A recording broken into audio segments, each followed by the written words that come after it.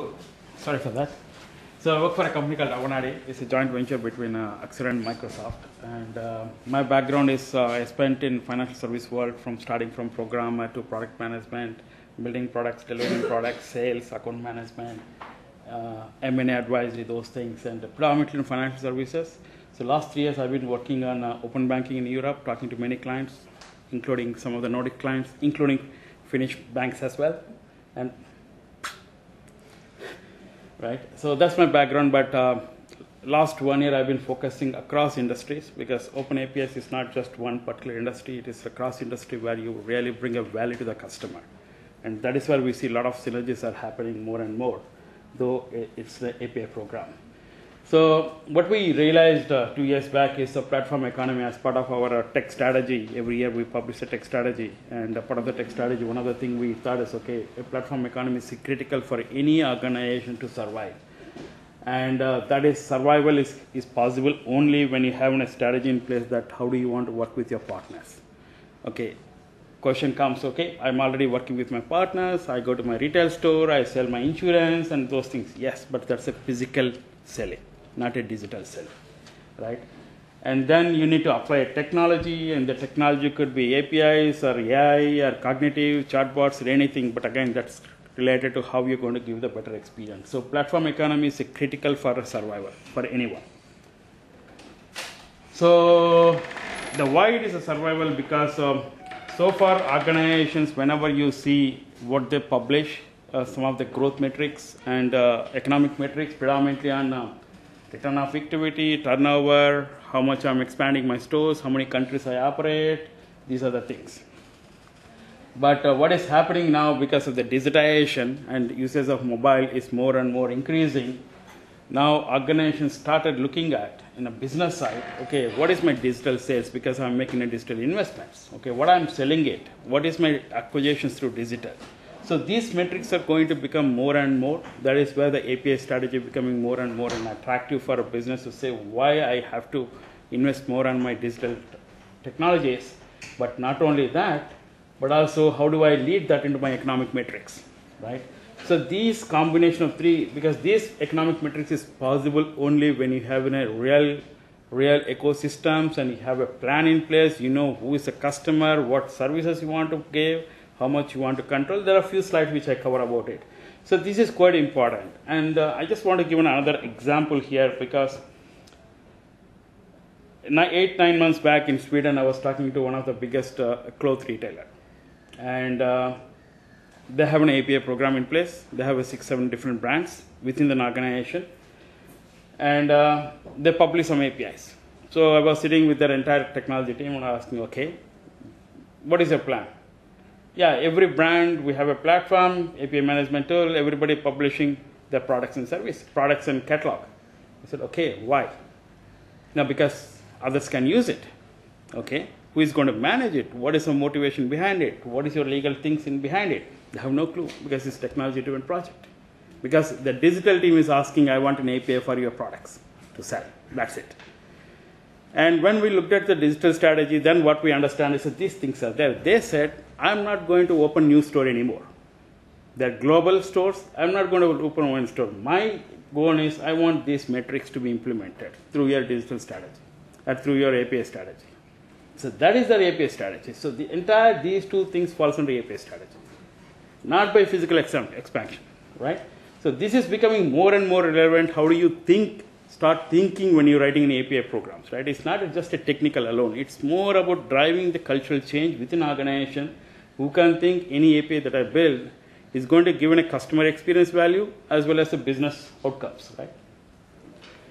So just to give a nutshell, API program, the way we look at is in 3 different boxes. And the first one is lipstick on the pig, like good UX, UI that's used to be happen.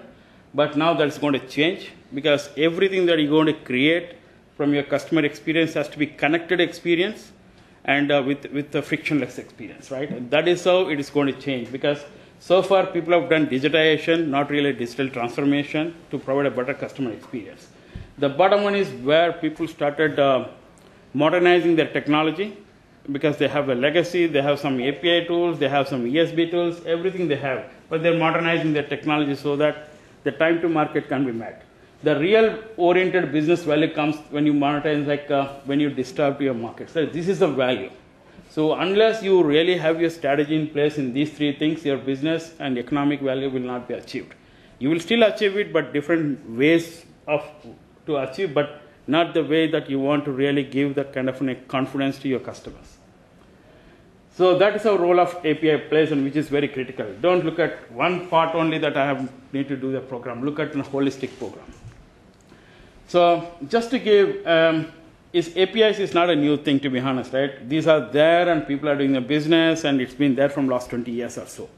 Now suddenly it became wow because the banks have opened up. Because banks see that, okay, they're going to make money out of it. That's triggered more for transformation. But to be honest, if you look back, I just put some industries here. I mean, there are many industries like energy and IoT stuff and everything.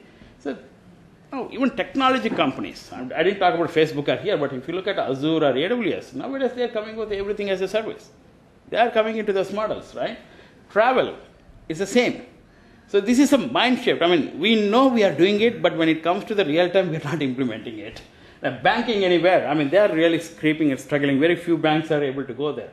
Insurance, plenty of examples now. Insurance is leading in this market, not in this country, but leading in this market in the way they're trying to unify the services. It's connected. It's a doctors, it's a home, it's a bank, it's a retailer. So one of the biggest connected thing is happening in the insurance market and the loans market. So these are the some thought. I'll put some kind of a thing. It's not new. It's happening cross industry. It's all thing. And this is one of the best example.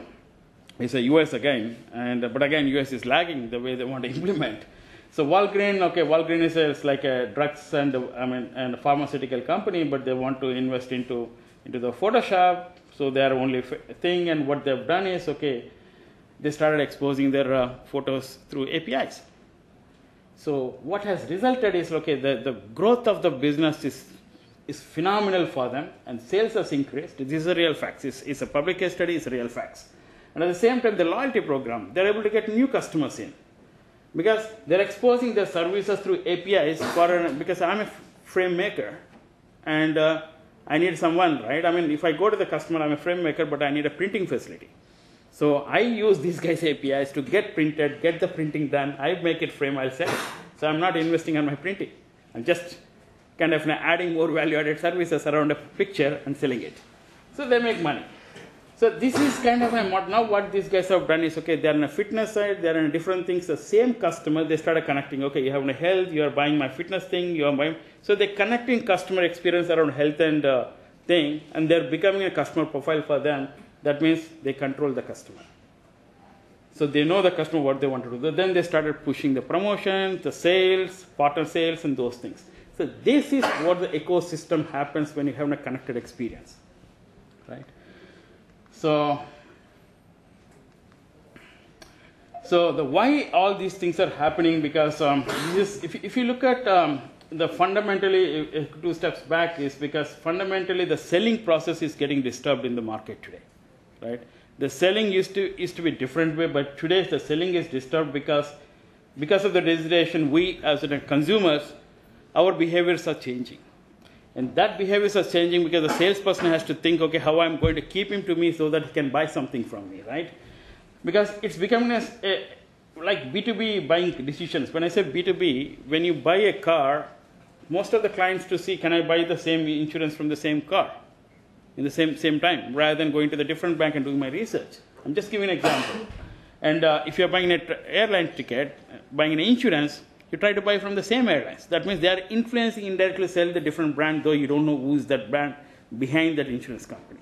You really don't know, but you buy an insurance from there, right? So this is evolving more and more. That is why one of the reasons, okay, the connected experience and ecosystem is becoming very, very critical here. And similarly, like an engagement, right? And the social and digital engagement is more and more increasing, and the influence from social media is also growing more. So this is also adding more and value to the way you sell it based on what customer did it. And relationships, like customers, right? I mean, if you look at some of the startup fintechs and small banks, and some kind of a generation would like to do with them, not with the big banks. Because their mindsets are changing, because they want some trendy, the brand quality, the image is changing. The psychological impact is changing. So these things are also need to consider, right? The sales strategy and expectations are also changing. Like okay, I've done this. What is advice I'm getting if I'm dealing with them? I don't want to be a cold person, something coming, okay, I'm sold this, I go then, but what advantages I'm going to get out of from them?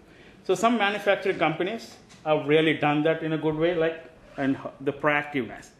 Because when you buy a car, you get in a commitment, okay, this tire or equipment, right, is going to run for so many miles, for example. If it doesn't, who is liable for that? Today we don't get liability on that. But if the car manufacturing company thinks, okay, I'm going to pay back for this, if not met, like for example Michelin tire makers, they are doing that, and you get a benefit out of it. Or to the truck drivers, now they're charging per miles or how much you're going to use the tire, you pay for me. So that kind of a business model they're coming up now. And it's not joking, it's not happening, it's a public information. Caterpillar, the drilling and manufacturing equipment, now they're saying, okay, if I use my machine, it's going to consume so much of gallons of petrol. If it's consuming more than that, because they have an IoT collection, and they say, more than that, I'll pay you back. Because I committed something to sell you something, it's consuming more than that, I'll pay you back. So that kind of an outcome-focused based models are evolving more and more now. So the selling process is disturbed now in the today's market. So typically, like the ecosystem and platform economy is now forcing industry to work together, and business need to operate with interconnected ecosystems and platforms. They cannot work alone anymore, and then why they need to do this? Because they need to provide a frictionless business requirements to support a customer. So the frictionless big partners are becoming in a primer way to grow business and company to provide a better customer experience. That is the full stop. So this is what we need to keep in our mind when we start designing the user scenarios, whenever we are designing anything that we're going to implement for a monetization. So some of the questions before, I thought I just drafted some questions, right? I mean, if somebody start thinking about doing some kind of fintechs or any organizations, they really need to think, okay, how many ecosystems I'm working with today, and how many platforms I'm connected, not working and also connected, right? And can I articulate a proposition in here why I'm valuable in this connected network, and what is the purpose of each, right? So, and also you have to think how are you going to disrupt your own industry by thinking differently, because that is where you're going to get an attraction, your brand value is going to increase, where customers stick to your brand, right? I mean, these are some questions we really have to think when you start thinking about monetizing of your APIs. So I'll just skip the same thing. So what exactly the revenue model? So something you need to think. Okay, it's not. You need to have the proper data and service. That interesting quote recently I was reading. 7-Eleven retailer store. The CIO was talking about he runs company like an API company, data company, and platform company. He doesn't think his IT is an IT organization. He thinks mine is an API company, mine is a data company, mine is a platform company. That is how the mindset they are thinking it. So you need to have a data, you need to have a platform which comes like a commercial. Then predominantly everything you need to have to provide a better customer access. So it is driving to the customer, not a commercial. Obviously there's a commercial intentions behind it, but it's a customer. Then only you have a revenue model. You build everything, you don't know whom to sell to which customer, this revenue model is a failure, right? So I'll show you that in next couple of slides, how exactly you need to think and build those things. So, and again, some of the things, the questions is, okay, if I need to start this program, how do I get my organization ready to participate in ecosystem? This is the biggest question always people are asking the CIOs and CTOs and so many. Yeah, technically I'm doing it, but how do I convince my business? I come across this few. And how do I consider my platform ecosystem? Then some banks have set up their community leads and who really works on the ecosystem and partnerships, the community champions or community managers, they need to have as part of their business strategy, right? They're not product owners, they're the community owners. And what capability do I need to have? Do I have the right infrastructure, right technology in place? And if not, what is going to happen? How do I grow my existing? So I just want to give one story here. It's a real story. One of the leading the digital bank in Singapore, and it used to work with one of the insurance company for the last 10 years, right? So this digital bank, personally I have a great, they're the top today in Open API's world, top bank. So today, none of us can buy an insurance in our mobile app, in a banking mobile app, right? Today, we don't buy it, right? So this bank wants to provide a travel insurance within their banking app. So they float an RFP, not to technology selector, they float an RFP to insurance companies. Okay, this is my vision. Can you guys come me how in 6 months can you enable your products and services through my digital channel to sell your insurance products? The 10 years relationship they had, they come back, I can't do it. It will take 1 year, 2 years because my systems are not API enabled. I am still with ESP. But another company, they said, yeah, 6 months I will do it. So just because of the two insurance companies have a different technology strategies, so this 10 years relationship is gone. This bank has signed up with the new relationship with the new insurance company. Now they are selling it. So now I went and personally checked it. And yeah, I can buy insurance. Everything is powered through APIs through that new insurance company on travel insurance, mobile, internet. It doesn't matter which channel, and also the payment, smooth payments with the local payment companies. I can do that, right? So it's not technology alone, right? It's like you might lose your partners if you don't scale up your technology infrastructure, if you don't scale up the same mind share, right, with the partner that you work with. So these are the things that are very critical when you're trying to identify your partners. This is a real example. I'm not bluffing around. This really happened, right? So what is important is, okay, people think, yeah, I'm going to get into my API architecture. I'm good in technology stack. I can do it. That's not true. That's not going to help you much, right? I mean, it might help, but not really. So the critical things is, okay, you need to have a new organization structure in place, right? That organization structure that has a business stakeholder, that has a technology stakeholder, that has a sales people, the products people. Because in any organization, a product team defines, in a business side, they define the products and service, what they want to take to the customer, right? And when the product is defined, the product sets are defined, then they look for a new sales channels. It's not only my old sales channels. If my partner ecosystem, how do I do my distributions better? Because the ecosystem is not only consumer sell, your distribution improves, model improves, because you can combine multiple products together. Then again, what is my new marketing and branding in there? And I'll come to an example of Volvo now. And you can test that also now. Today it's working now, Volvo. And then question is how secure my data, right? Because now here data comes very, very, very important thing, because it's my customer data, my partner customer data, and how do I segregate it, how much I protect my customer, because if you lose customer, your business is gone, right? How do I maintain my intimacy with the customer so that how much regulations are in place that I need to put in place? So that's another thing. So that's all related. But final thing, risk management is another very critical. Risk, I'm not talking about security perspective risk alone. This is about my partner risk. Is my partner is not going to go bust after a few months or a few years? Or the product that I'm selling is a risk-free product, right? So this is another very important, right? And people sometimes miss out some of these. I might have missed out few things here, but this is based on my experience I'm talking about here. Even the legal aspects fall at risk, right? Legally protected or not, right? Unless you really have all these things, you put in a plan that you want to get into this market, you will have a problem. So I'm not going to, I don't want to put this slide, but I just want to give exactly how people, if they want to be a success in organization, how exactly they need to do that. Like, and if you want to get into the platform business or economic business, and basically you really have to see your business is ready and what other players are doing in your same industry. And then you have to look at what technology investment, what is my TCO, TCM perspective, what are the environmental things you need to consider.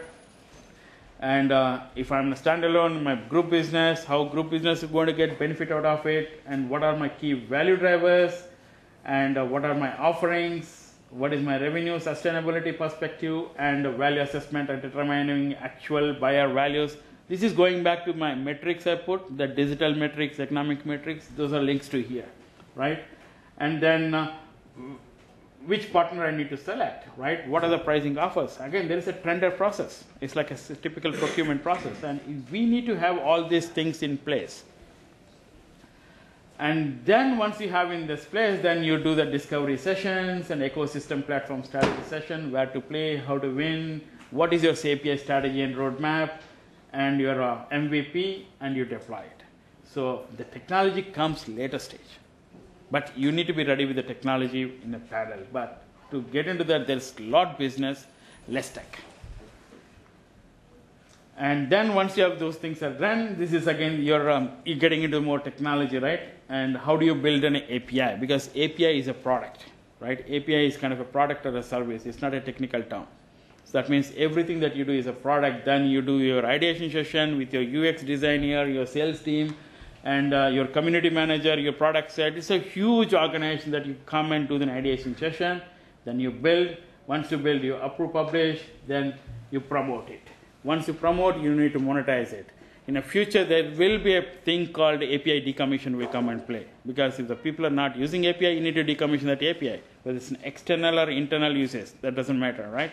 So these things you need to put as part of your new delivery or build strategies. And then once you have an API, how do you market them, right? The marketing aspect also you need to look at, right? I mean, how, like, is a user-led ideation, idea comes from somewhere, then you need to find a way to market that APIs, do hackathons, innovation, your partners, developer networks, and website, marketplaces, and those things you do it, then that goes to customer, then there is a revenue stream. Then, but again, you need to have this onboarding and legal checks and contractual framework, pricing and billing, and everything are self-enabled. Some of the airlines, I'll tell you in the B2B side, like one of the European Transway Airlines, in B2B onboarding and contractual, everything is digitized. They don't need to pick up a phone to say, okay, I'm a new travel agent, I need to buy your airlines tickets. You don't need to call them. Just go subscribe to the API. Your commercial model is already set up, predefined, and you start using it and you pay for it. So it's also becoming very digitization of interactions. So there are, I just try to put, right, as in a consumer perspective like us, what other things could evolve? And there are multiple cases it comes. I just want to pick up this case because I have if I have a personal finance app, for example, right? If I have a personal finance app and as a bank, you know that I'm paying a monthly EMI to a particular BMW or Volvo or anyone, right? And they know it. So they can create a profile of me. Okay, you are paying something. Okay, this is your profile. So can you tell me when is your term is 2 years or 3 years? So if I give my profile, what bank can do is whenever there is a new car comes in, they can proactively tell, okay, there is a new car coming and you are a special customer and we have relations with, say, for example, Volvo. Volvo is not doing that, but Volvo. And do you want a test drive? Or do you want a pre-book? So they can push that, right? Not only pre-book, right? And they can say, okay, if you really want to buy it, and now if you book it, it's like 10%, 20% thing, and the test drive is there. So you can sell it that way that, okay, I know there is something new come, my bank is giving me 10%, because if you go and bargain in a car dealerships, you definitely get 10% discount. And then, okay, there are on top of it, okay, my insurance is with the bank, so I can add my insurances here. That means nowadays, if you have a multi-products in a same company, same organization, you get better discounts in a motor sector. I mean, I'm experiencing that. If I have my life insurance with one insurance company, if I'm buying insurance with the same company, through the same bank, I get multi-product, multi-discounts and better price. So this is as things are happening. Now, Volvo, what Volvo has done now is, I really want a website and show them, especially in the US market. They've started in the US market. You can you can buy car, and when you buy a car, you pick up a model, then you can see what are the other assembling accessories you want. You can combine it, you create a basket, car basket. That means you entirely created everything. Then what they've done is they've integrated even the loan directly with Santander and Nodia. That okay, you can apply for a loan. Then integrated with an insurance company in the same page, you get an insurance, you finish the purchase online. If you really like the car, if you're getting a better discount, you can purchase everything, get a loan, get a thing. You can go and check it. VolvoCars.com for a US site. It is there now. It is live, up and running. And not only that, you want a test drive if you want to do it, predefined test drive, you can get the everything, you can do it. And now they're getting the retail segment. Now with the same thing, they started selling other like the bags and travel kits and everything. Now they started selling to Volvo accessories. So like Volvo is a car manufacturing, car business, now they're getting into these different markets. Because I'm a customer, I need this. This is what called a customer connected experience to provide a frictionless business. So that is where you get in a platform of economy. So I will stop. There's very few slides which I will not touch base, but that's okay. I'm running out of time, but any questions?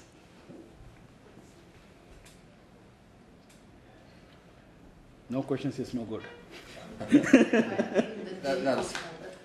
you contact afterwards. Yeah, please. Yes. Okay, thank you very much. Okay, thank you.